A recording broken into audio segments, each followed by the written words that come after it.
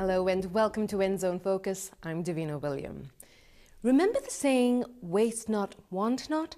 Well, this week on the program, we find out about a community project that collects food donated by people who don't need it and gives it to people who do. Hey, good boy.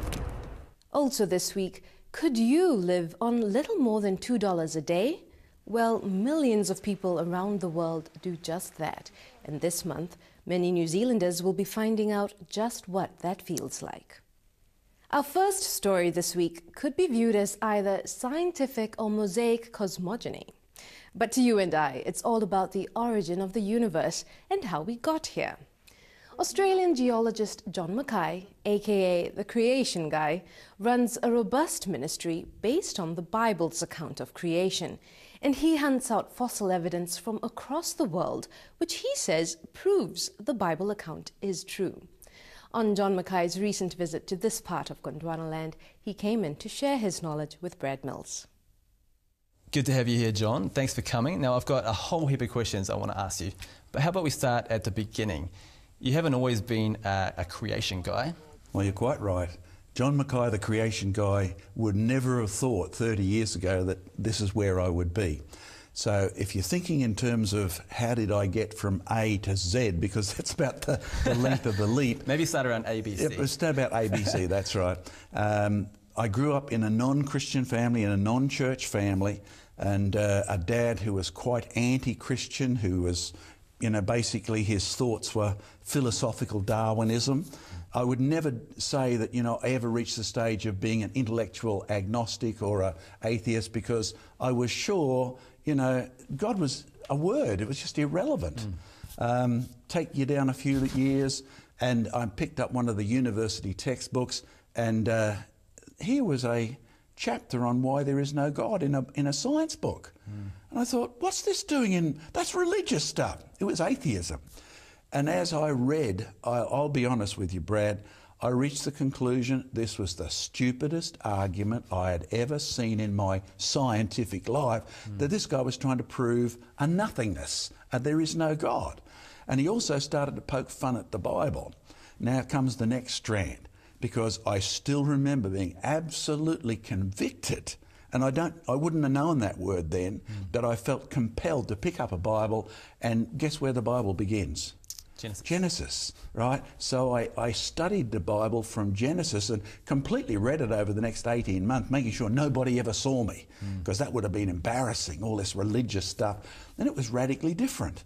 But so you've got all of that. You've got reading the scriptures, and you've got, obviously now I'm a Christian, the Holy Spirit is there with a big fishing line saying, all right, I've got this worm called science, John Mackay, I'm going to reel you in. Didn't know a word about that, but I'm only glad to say I'd completely read the Bible and become a Christian before I went to church. So there's sort of the A and the B. So you would say maybe logically you followed the evolutionary steps through and you just thought it doesn't add up. Basically, if this world-famous scientist, who we won't name, who'd written this textbook, right, and it was all about the evidence for evolution, and then he shot himself in the philosophical foot, and then you start to say, well, if he's trying to prove there's nobody there, then half of his arguments are on the same basis, like there is no evidence there is a God. There is no evidence the appendix does anything. Hang on, that's the same argument.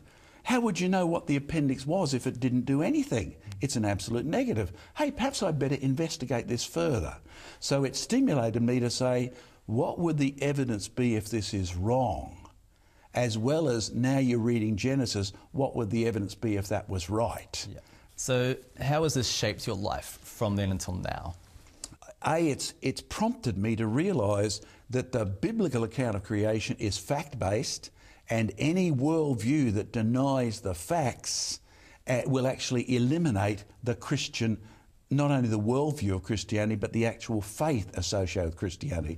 So it's motivated me to do a lot of research and a lot of fossil collecting. In fact, I drive many of our officers mad. I have so many fossils around the planet that we collect on the spot. So it's really shaped how I viewed what my role is to be on this planet here, convincing others about, hey, Jesus is real. The evidence says if it isn't true he rose from the dead, it's a waste of time. And look at all the rest of the evidence for creation, for Noah's flood, for the Tower of Babel. So that's been one of the biggest influences. So that's why they're always trying to find the missing link.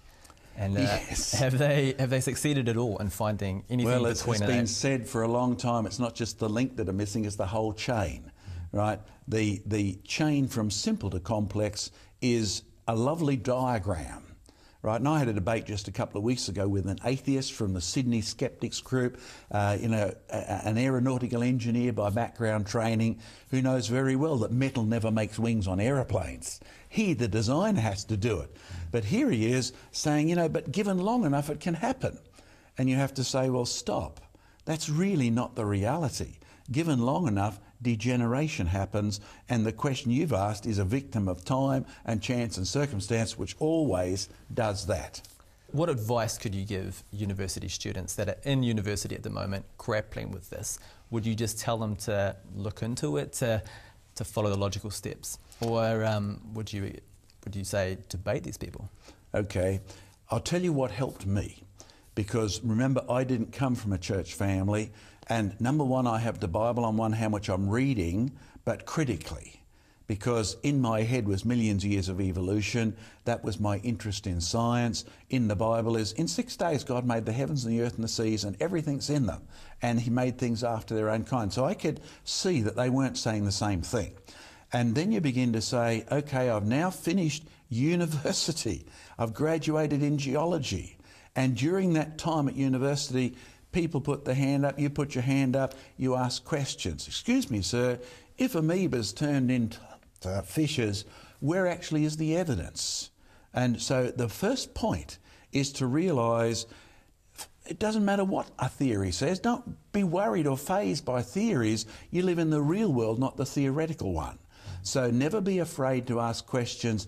Okay, if this is true, what would the evidence actually be? So that was my quest. And I have never sort of needed notes for lectures or anything. I have to say I'm really glad God has given me a good memory, and I would memorise the ends of every geology chapter until you got to the final one where it said, now a summary of the book. Most assuredly, right, says Darwin, the fossils are the worst part of my theory. Origin of Species, the chapter on geology. Our textbook by Professor Carter from Cambridge, you get up to the final chapter and he says, once every creature appears on the planet, from then it seems to stay inherently stable. What? Now that's not evolution. So at the evidence point of view, it was the evidence that finally pushed me off the evolutionary ladder. I had to say, I need to think this through again. Now that's change, but it's not evolution. Right, so I began to think it through. So number one, the first bit of advice to the students is don't worry about the theories. Ask, if it's true that God created man out of dust, if it's true that he took one man and produced us all, what would the evidence be? If it's true we came from Noah, would you expect the Maoris to have a story about how Rangi and Papa were separated and so the sky began to cry, right, and the whole world was wet? Okay, where would you get a story like that from? Because you say, I've read a story like that in Genesis. It's called Noah's flood, right? And so what you find is you would begin to argue and say the evidence from Genesis, or the evidence for Genesis, is certainly consistent, and yet the same evidence, why do all the races around the planet who supposedly evolved all have stories about the world being created? That doesn't make logical sense, right? And so number two, don't be afraid to challenge the theories, but then go on and say, given what God has said, because he was there, what evidence would I expect? And don't be afraid to pursue that. And number three, the last thing, you'll have to come face to face with this God, and don't run away, because he wants to save you from your sin. And he wants to change you back to his image. And I tell you what, that can be an awesome prospect. It certainly was for me. Brilliant. Well, that sounds like a good place to end. So thank you very much for your time. Good. Not just time, not just process, but intelligent use of time and process. John Mackay talking there to Brad Mills. And you can find out more details about John's research on these websites: www.creationresearch.net and www.askjohnmackay.com. Coming up next, helping you and helping your community. Volunteers are waiting to do just that. So find out more after the break.